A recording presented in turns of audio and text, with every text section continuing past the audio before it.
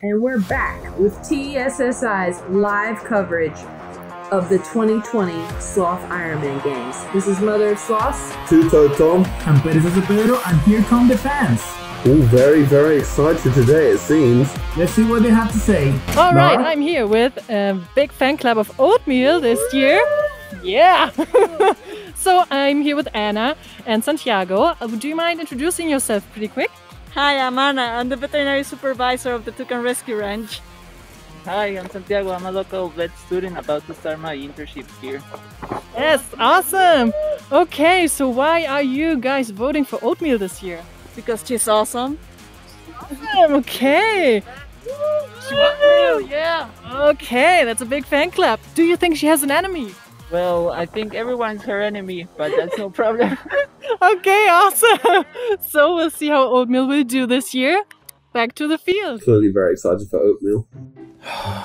What's up, guys? My name's Grumpy. I was the 2019 champion of the Sloth Ironman Games.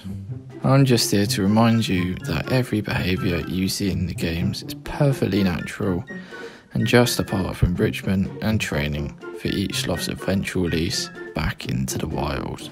After winning the title, I decided to get into acting and was cast as the lead in the Snow White prequel, Grumpy Tales, How the Seven Dwarves Came to Be. Anyway, I'm excited to work with co-stars Danny DeVito and Peter Dinklage. Apparently, it's already generating the Best Picture Oscar buzz. Where is my agent? I told him I didn't want to do things like this again. I'm going to my trailer. Grumpy's sounding a little sad there. Probably climbing through all that ficus instead of two-fingered leaves right there. Oh, setting up the course. Very, very exciting. So excited for the first event here. They have to measure it to make sure it's precise. We can't have any cheating in the 1 meter dash. And Ooh, first off, so each finish line wins. so they have to dash for about a meter. That is, in short, what the event's about. I'm definitely going lane 1, Suzo, all over it. Eclipse. I'm sorry, I don't think Eclipse has What is anything. your problem with Oh, Eclipse? somebody's out. Who is lane 3? Right out of Was the that gate. Oatmeal? Oatmeal. The fan club clearly did the job. No. Oh, that was Gaspar. Look at the number on the back. Made the place. mistake. Coming up, Suso. I don't know about that. Suso. Ooh, Ooh, interesting. Whoa, but their love of hibiscus very flowers thick. is that Here we go. Eclipse is made out of a bucket. She's on also the way. pretty huge belly. Do some sniffing. Ooh. Two of our competitors that in have Eclipse's not lane? left their buckets. Oh my god, he's gonna make it. That is clearly the underdog, performing way over everybody's expectations. Whoa, Eclipse. Pretty impressive. 45 seconds, not bad. Yeah. And who's this? Finally coming out. Oh, buckets turning over. Is that going to give it a little boost? Where's our final contestant? We really have to admire the work of the camera. Stopping for a person here. Oh, somebody's still in the bucket.